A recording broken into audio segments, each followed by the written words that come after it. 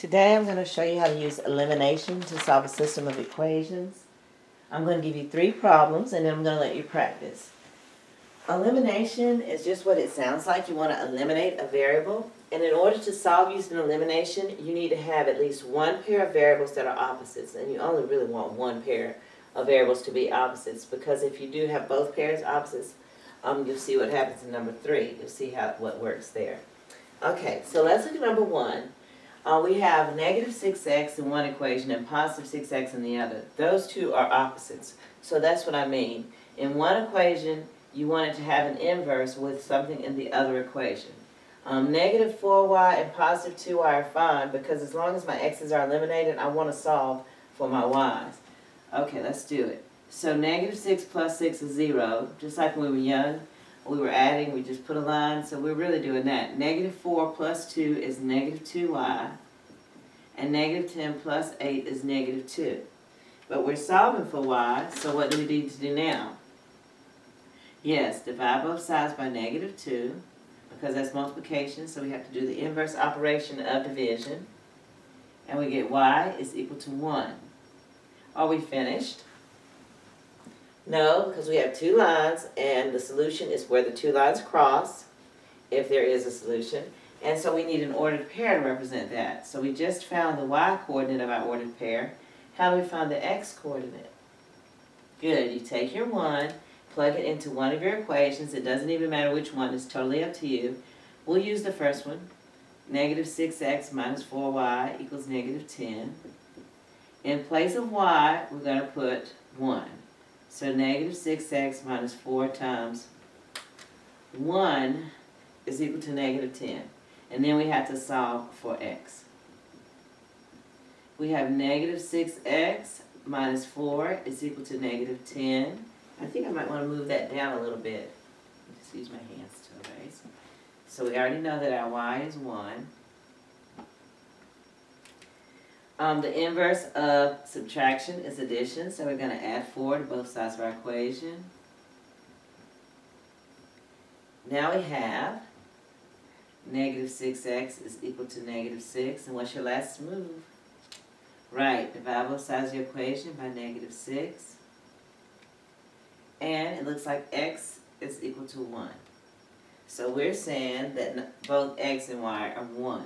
Remember, I told you it's a good idea to check yourself. So negative 6 times 1 is negative 6, and negative 4 times 1 is negative 4. Negative 6 minus 4 is negative 10. Then we can plug in this one. 6 times 1, because 1 is x, is 6. And 2 times 1, because y is 1. So we have 6 plus 2, because 2 times 1 is 2, and we get 8. So we know that these 2 lines will cross as the ordered pair 1, 1. Look at number 2 and see what you think you should do. If you want, you can go ahead and pause and do number 2 on your own and then check yourself. So what you do, yes, put your line. See, you already have inverses, which is why we went ahead and put our line. We have 3 plus 1, which is 4x. The 5's cancel because you have a positive 5 minus 5. 2 plus 6 is 8. And how do you solve? Good. Divide both sides by 4. And we get x is equal to 2. Are you done? Nope, that's right. So we have x equals 2. We have to find y. How do you find y? Good. You plug that 2 into one of your equations for x. I think we're going to choose the first one. You can choose either one.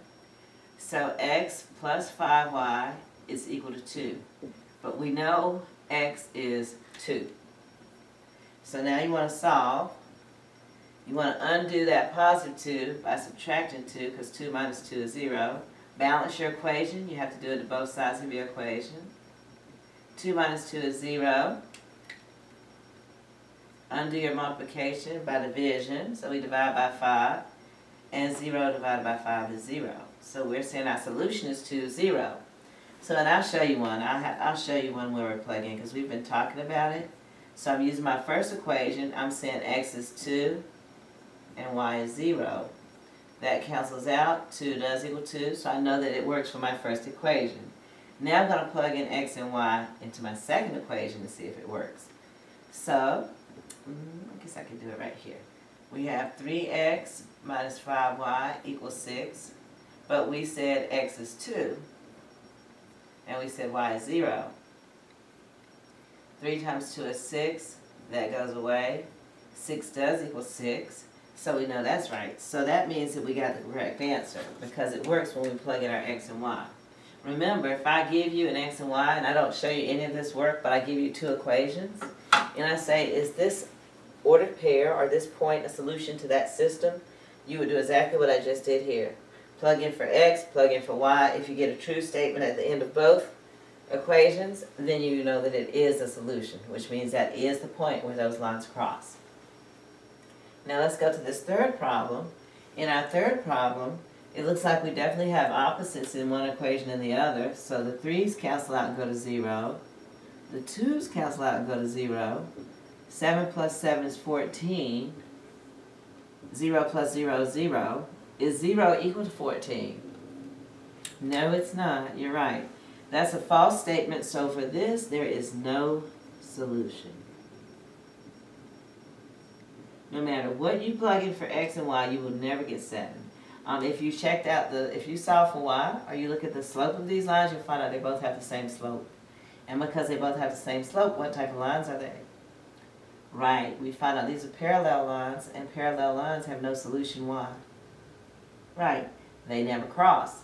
So there's a possibility that you will get an answer that's no solution, just so you know that can happen, because you may have parallel lines. So now you're ready to practice. You can let me know if you need any help, or you can let Mr. Long know, or you can let Mr. Jones know. Okay, thank you.